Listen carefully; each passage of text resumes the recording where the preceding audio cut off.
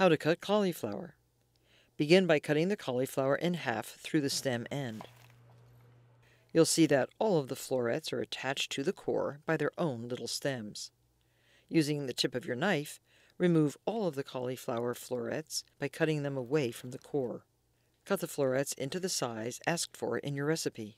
The stems are edible, though very fibrous. If you want to cook them, start cooking them just before the florets.